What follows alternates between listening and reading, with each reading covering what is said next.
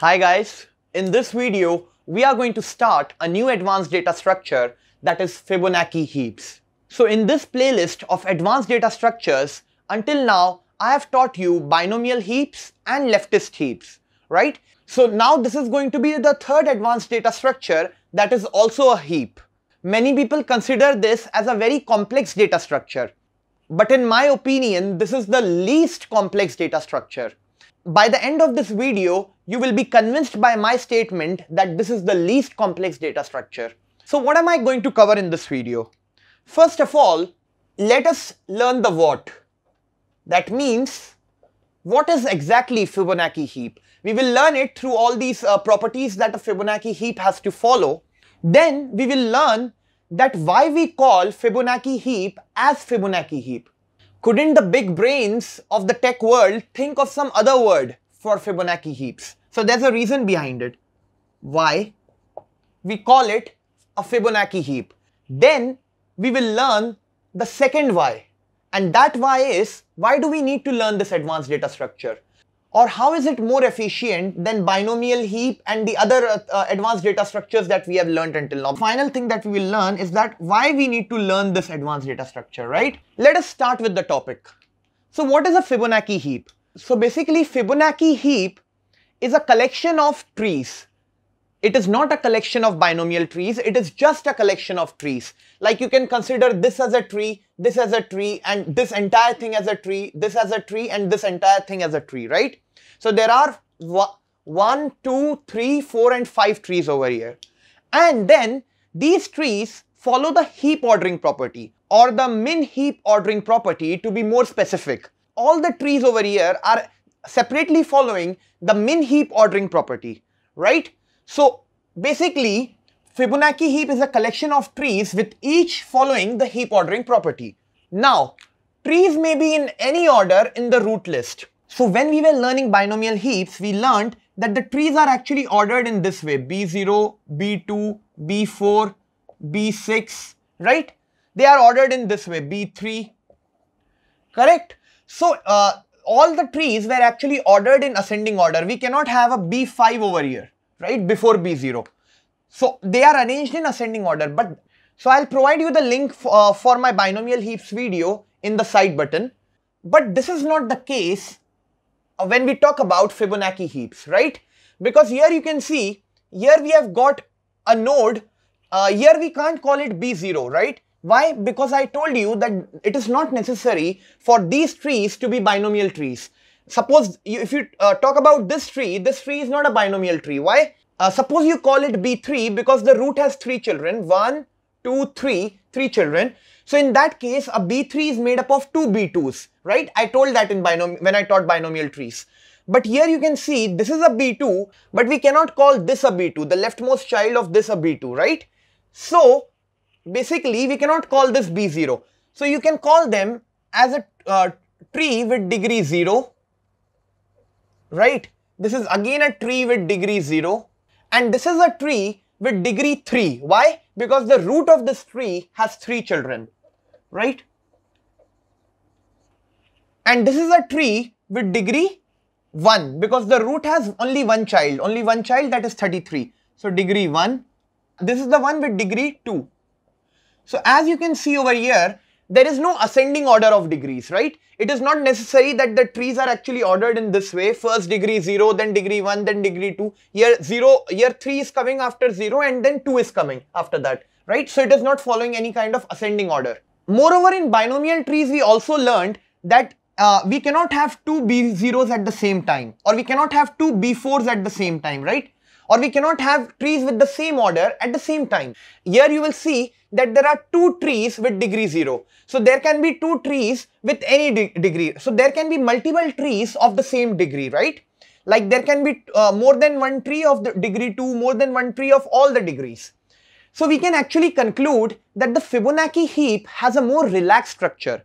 Whereas in case of binomial heaps, the structure was very much rigid because of these 2 properties, that the trees should be arranged in ascending order and there should not be more than one tree of the same order in a binomial heap. So this Fibonacci heap is actually having a more relaxed structure, right? Apart from that, a pointer to the minimum element of the heap is always maintained. In binomial heap, when we wanted to find out the minimum element of the entire heap, so what we needed to do? We needed to traverse this entire root list, right? You must be knowing this is actually known as the root list, the list of all the roots in this heap, right? So we needed to traverse the entire root list and find out which is the minimum element, right? But in case of Fibonacci heap, we have actually got a pointer at the minimum element of the entire heap. We are always maintaining a pointer, right, which we represent as minimum of h, right? So we always maintain this pointer. So it is very easy to find the minimum element. In fact, you can find it out in constant amount of time. So suppose if this element 6 gets deleted, then this pointer will point out at the new minimum element, which will be 11, right? So we will keep on updating this pointer so that we can always find the minimum element in big O of 1 time, right? So this is something new in case of Fibonacci heaps as compared to binomial heaps. So now another interesting thing in Fibonacci heaps is that the siblings in a Fibonacci heap are connected through a circular doubly linked list, okay? So as you can see, these are the siblings and they are connected through a doubly, the linked list is in both directions, and the linked list is also circular, right? Like there is not null over here, but but the last node is pointing towards the first node, and the first node is again pointing towards the last node. Over here also you can see that they are connected through a doubly circular linked list. Even over here, this will not be null. In fact, this will be pointing over here, whereas this will be pointing over here, right? So they are connected through a doubly circular linked list, all the nodes. And suppose these nodes, they have no siblings. So even over here you can, suppose these nodes or the leaf nodes, they have no siblings. For them, the next pointer is actually pointing at themselves and the previous pointer is also pointing at themselves. So the same thing you can draw for this node as well, right? The next pointer is pointing at itself and the previous pointer is also pointing at itself, right? Okay, so we are done with this. So in a Fibonacci heap, each child points to its parents, right? So even in binomial heaps, we saw that each child is pointing to its parent, right? So even in case of Fibonacci heap, you can see this 24 is pointing to its parent 6, 55 is also pointing to its parent 6, whereas 41 is also pointing to its parent 6. Here 33 is pointing to its parent 20, right? Apart from that, each parent points to any one child, right? So here you can see that 6 is pointing to only one child, 55, right? It is not pointing to all the childs. Here 28 is not pointing to 39, it is pointing to only one child, which is 51, right? Whereas in binomial heaps, we saw that the parent is actually pointing to only the leftmost child. But here it need not be that way, that the parent can point to actually any one of the child, right? So we are also done with these two things. What is degree of a node? So this is basically not root, this is nodes, okay? So degree is actually number of children of nodes of a tree, right? That means if you want to see a particular node, like we talk about degree of this node, so the degree of this node is 1 because it has one child.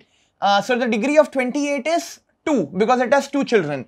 Degree of 6 is 3 because it has 3 children. Here degree of 11 is 0 because it has 0 child, right? Degree of 27, 0 because 0 child, right? Now what is mark of x or the mark of any node? So mark of x is actually another field in the structure of any node, right? So this is actually the structure of a node. In case of Fibonacci heap, you have got a pointer to the parent. Every child points to its parent, right? And then there is the data value. For 58, it will be 58. And then there is a degree value, that means the number of children of that particular node. Then we will have a pointer to the left sibling and the right sibling because we are talking about a circular linked list in case of siblings. Then there will be a mark value. Then there will also be pointer to a particular child. It can be any child, right, of this node. What is the mark value?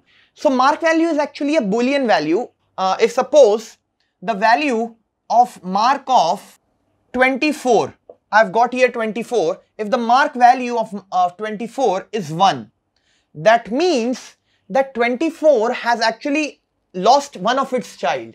What that means is that 24 earlier had one more child over here.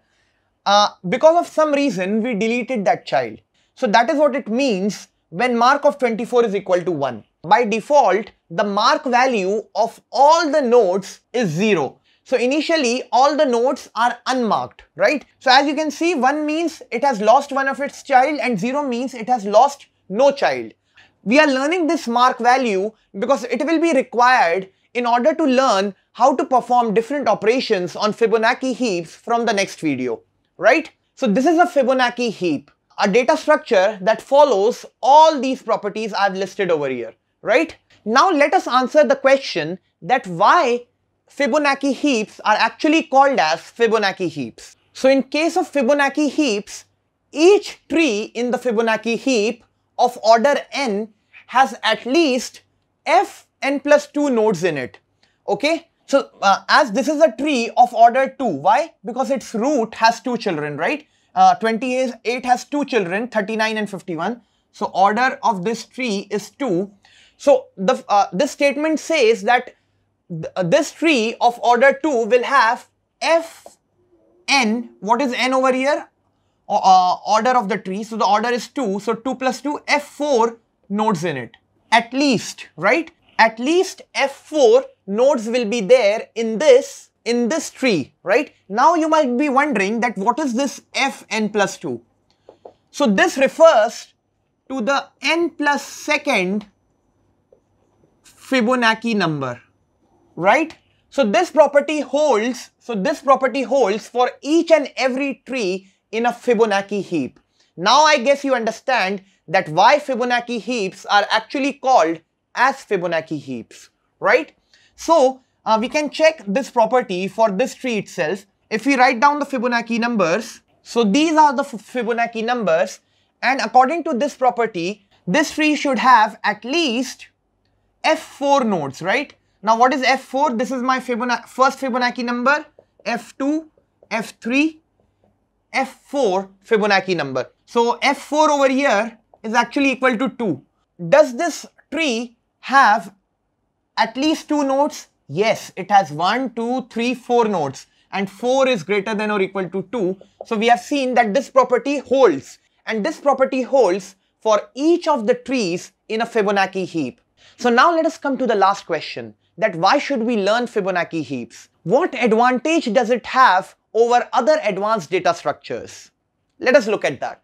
So here I have depicted the biggest advantage of Fibonacci heaps over binary heap and binomial heap. We were very excited earlier that we reduced the time complexity of the merge operation. In case of a binary heap, it was order of n, so we reduced it to order of log n, right? But guess what? It can be reduced further when we use Fibonacci heaps. So the merge case time complexity can be reduced further to order of 1. And when the merge case time complexity reduces to order of 1, so what happens after that is the insert operation will also take order of 1. So here I have written order of 1 because all these are actually amortized time complexities. So all these are actually amortized time complexities. So we learned that the insert operation in binomial heap takes order of log n time, but here I have written order of 1 because it is actually amortized time complexity, right? This is amortized time complexity. So same in case of find minimum, I have written amortized time complexity. That is why I have written it as order of 1, right? So here you can see that even the decrease key operation that used to take order of log n time in binomial heaps, it will take order of 1 time in Fibonacci heap. Now you can look at the time complexities over here. All are order of 1 except the delete minimum operation that takes order of log n time. So that is the only reason why I was calling Fibonacci heap as the least complex advanced data structure that we have learnt until now. Just look at the time complexities. So that's it for this video. In the next video, we will learn how to perform some of these operations in Fibonacci heaps.